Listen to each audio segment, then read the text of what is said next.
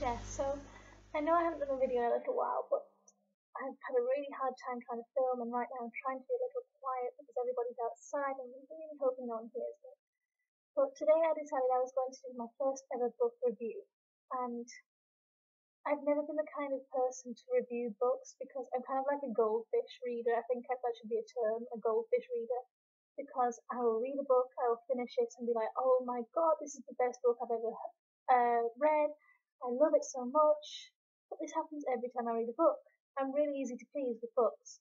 So it's very rare that I find a book that I can criticize anyway. And yeah, so I decided I was going to do a book review of The Shock of the Fall by Nathan Filer, which in a way kind of feels like treason because everybody loves this book and it's got so much hype. I feel kind of bad giving it bad reviews, even though my thoughts don't really carry that much weight, but still. I didn't enjoy this book as much as I thought I was going to, so I thought it might be interesting to like tell people my thoughts on this book and see if there's anyone else who had the same thoughts. So basically, I'm going to read the blurb first, so that because there's a couple of things that I'm going to mention that will probably sound like spoilers if you haven't read the book, but which really aren't spoilers. So the blurb says, I'll tell you what happened because it will be a good way to introduce my brother. His name is Simon. I think you're going to like him. I really do. But in a couple of pages he'll be dead, and he was never the same after that. So yeah, it's the main event of the novel is that his book novel, do you call it a novel? His brother dies when he's quite young. And that's really the main event of the novel. Like, that's one of the problems I had with it. If somebody asked you what this book was about, you'd say, it's a boy who, when he's younger, his brother dies, and that obviously affects him a lot mentally. And they'll say, and what else? That's it. Basically, that's it. It's just what happened to him, what the effect of his brother's death had on him. So there wasn't really that much plot, and a lot of the times I would be kind of confused because there was a lot of you find out about how the brother died by flashbacks and things like that, and just the plot was sometimes confusing, and it wasn't really. It didn't make me feel like, oh, I have to read more, I have to read more. The only thing that kind of made me want to read on was trying to find out exactly what happened to the brother, because he was very vague in a lot of parts, and it was just I didn't really enjoy the writing, the way the book was written.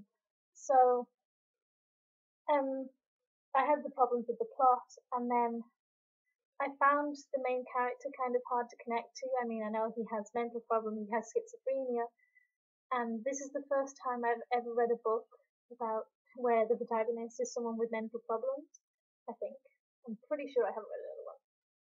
But I just found him kind of hard to connect to, which obviously I don't have schizophrenia, so it was never going to be easy, but still his thoughts are very kind of jarred and disjointed, and a lot of the time he would give reasons for things, but I just wouldn't see the logic, and I just didn't agree with him a lot of the time, the way he treated people and things like that. I mean, I know he was grieving and he blamed himself for the death of his brother, which, if I'm completely honest, I blame him too.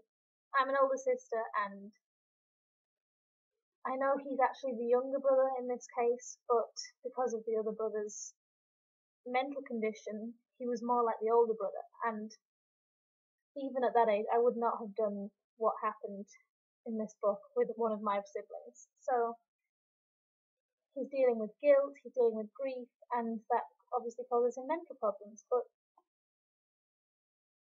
there's 300 and something pages on how he dealt with the death and everything.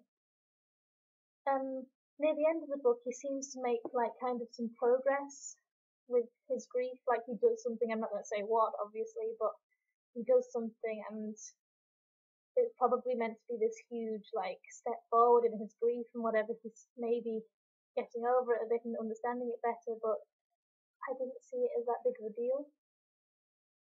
And then I don't know, I just didn't really enjoy the book that much. I think I've read a lot better books, and I'm sure, I don't know how to explain it. This is why I don't do book reviews. It touched me a lot. It was very sad in some parts, and some of the time I did understand the guilt and the grief, and obviously that much guilt and grief can affect the person in a way that will cause them these mental problems. But it was just very, nothing happened really. Like, it was basically switching between flashbacks to what happened to his brother and flashbacks to kind of the aftermath, and then his daily life and things he was doing like in the mental hospital and things like that. So it wasn't really, there wasn't really that much going on.